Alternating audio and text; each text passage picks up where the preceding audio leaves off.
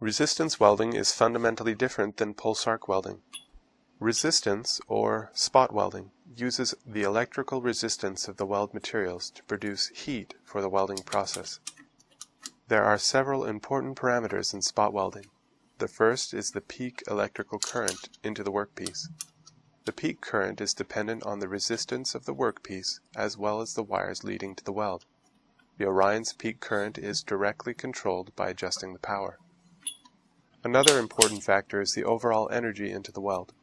This can be controlled by using both power and pulse length settings. The more energy available, the larger the spot, and the more weld penetration possible. The pressure you apply to the weld joint is also an important factor in the spot welding process. More pressure translates to less heat, and conversely, less pressure will translate to a hotter weld.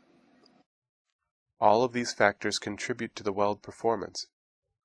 But as a rule of thumb, when welding with hand attachments, use moderate pressure with an energy and length setting that produce a clean weld without melting the welding tips. Resistance welding can be used to produce permanent or temporary welds as needed. Simply adjust the weld energy to the desired level. It is important that the user only use 10 AWG cable or physically smaller cable, such as 12 AWG, and no shorter than 3 feet per welding lead. This will limit the welding current during the spot welding process, which can be thousands of amperes, and prevent damage to the Orion. For more information, contact Orion Dental Welders.